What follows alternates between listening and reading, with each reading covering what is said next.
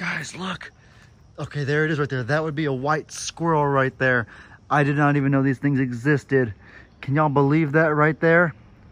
Oh, wow. I'm in shock right now. That would be a white squirrel. I don't think it's very friendly though. It'll probably run away if I try to get close to it. So I hope you can see it right there, but I'm gonna try to walk a little closer to it. Don't run away. That is the craziest thing right there.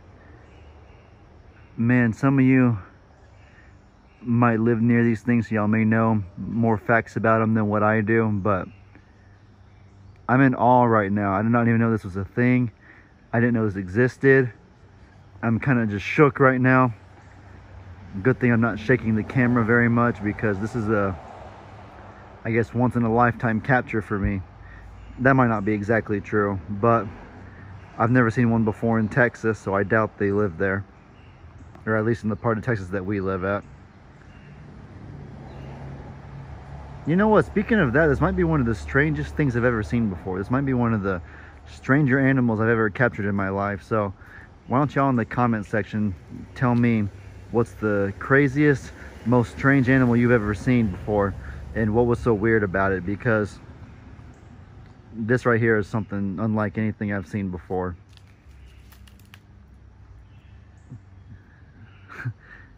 It looks like it's walking in slow motion. I can't even talk. It looks like it's walking like a video game glitch. Look. It's got little black spots on it. It has a black spot on its head, and it has like... Y'all ever seen like a TV show or a video game kind of glitch and like basically freeze, buffer? Like that's kind of what this animal looks like whenever it's walking around. It looks like it's walking like, but it's glitching. It's like a real life glitch. It's like doing very, very choppy movements. It's like before, like back in the old days when we had 8-bit instead of like 64-bit nowadays or whatever. Wow. Wow.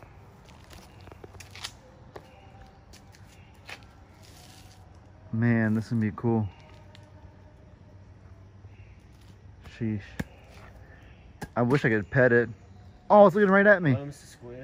It's looking right at me. Probably has rabies though. No, I hope not, but He just wants to throw the football. He wants to throw the football. Man, I wonder how close I could get before it like takes off.